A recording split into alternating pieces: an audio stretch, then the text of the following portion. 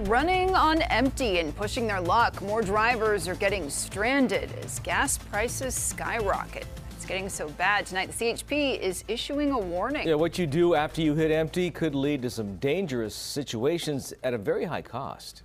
Daniel Mendez's fuel gauge was on empty when he pulled into this gas station. Right now I drove in and it had a little light on. And he's not the only one. Yeah, this one's on E. And while they were able to make it with just drops to spare, the CHP says many more drivers are getting stranded. Don't push it.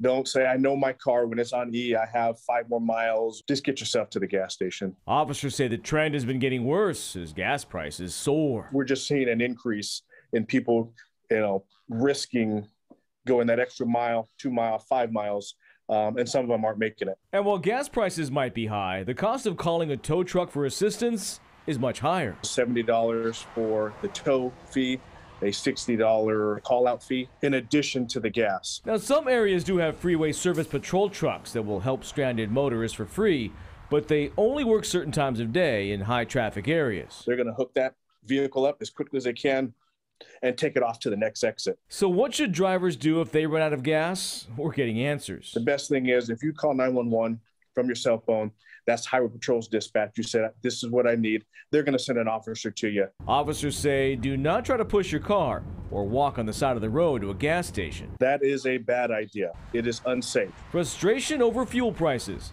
causing safety concerns on valley roadways. Gas prices need to go down so that people don't go running out of fuel on the freeway. And then there's time. CHP says running out of gas can also take up a whole lot of your time since it often takes more than an hour for a tow truck to show up.